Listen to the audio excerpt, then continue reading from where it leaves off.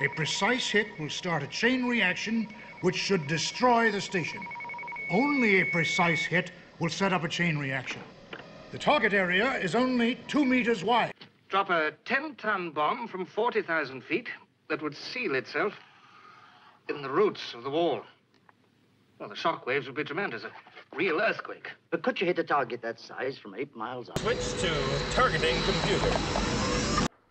Your bomb aimer keeps his eye to this little peephole. And when these 2 nails at the end of the arms are in direct alignment with the towers, then you'll be exactly 600 yards from the wall, and away goes your bomb.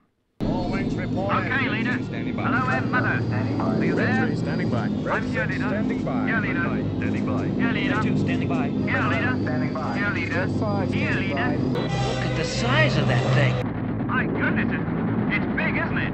Can we really break that? I'm going to cut across the axis and try and draw their fire. I'll fly across the dam as you make your run and try and draw the flag off you. Okay, thanks, leader. This is Gold Leader. We're starting our attack run. I'm going into attack. How many guns do you think, Gold 5? Say about 20 guns. Some on the surface, some on the towers. How many guns do you think there are, Trevor? I say there's about 10 guns. Some in the field and some in the towers. It's too late, Skipper. It's too late. You should be able to see it by now. I reckon you should be able to see it by now.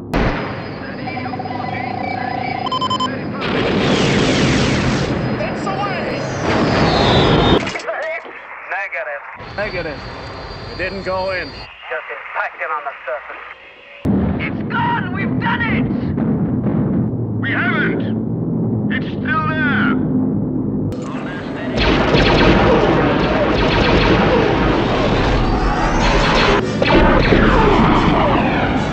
Hey there. I just lost my starboard engine. Hey, Popsy, are you hit? Starboard wing. But we're all right. We can make it.